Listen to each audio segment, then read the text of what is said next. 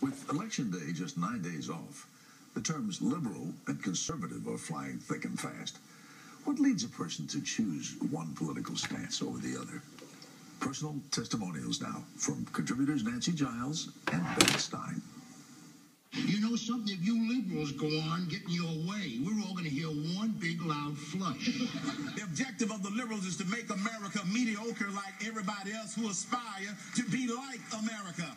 Your cause only accelerates and only advances when devastation happens. Come to think of it, that's liberalism. You see that? They make it sound like a curse word. It's not. It's cool. It's part of who I am. I'll say it loud. I'm a liberal and proud. Here's why. From the Oxford English Dictionary, liberal, adjective, willing to respect or accept behavior or opinions different from one's own. I grew up in Queens, New York, which, by the way, is the most diverse county in the United States. Just riding on the subway is a lesson in acceptance. I went to college in Ohio, worked in Chicago, did TV in Los Angeles, and gave a funny speech once in Fayetteville, Arkansas. And get this, there are different kinds of people, and they're fascinating. I mean, I like myself, but a country full of me, could that work? Ultimately, no. I'm a liberal. I love the mix of voices and the larger perspective of or pertaining to representational forms of government rather than aristocracies and monarchies. The United States isn't run by the wealthiest or by some sort of birthright. We participate by our vote and elect leaders to represent us. President Lincoln's Gettysburg Address is a constant reminder. The government of the people, by the people, and for the people shall not perish from this earth. One person, one vote. That's a precious right, and that's liberal. Believing that government should be active in supporting social and political change. So there's the Constitution, and the founders built in the ability to amend it and to pass laws to form a more perfect union.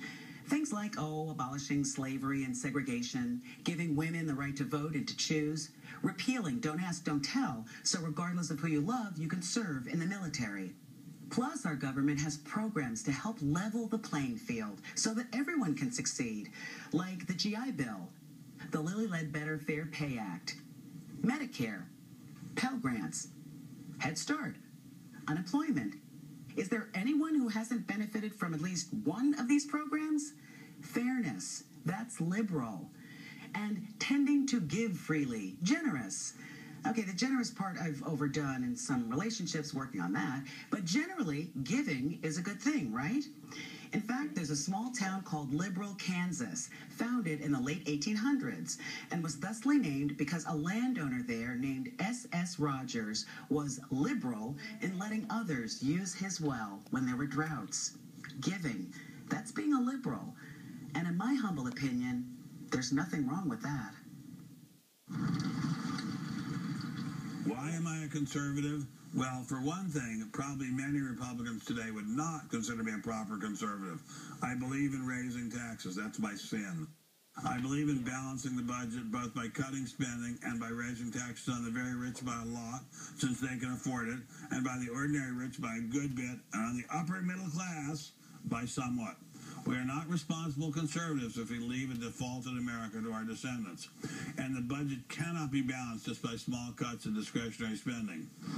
But in a much bigger sense, I am a conservative because I am afraid of big government. The 20th century was by far the bloodiest century that we know of in human history. The murder of tens of millions by the Nazis and the communists in Europe and Asia were carried out by governments that claimed they were doing good things for the only people who counted. The pure Aryans or the proletariat or the inner circle of the dictatorship. The enslavement of much of Europe 2,000 years ago was carried out by big Roman imperial government. Where government is big, by definition the individual is small. That means his or her life counts for little or nothing. For me, as a conservative, the protection of the individual life at every stage is the goal of humanity. Not a worker's paradise, not a racially pure state of supermen, but a state where the protection of the ordinary human is paramount.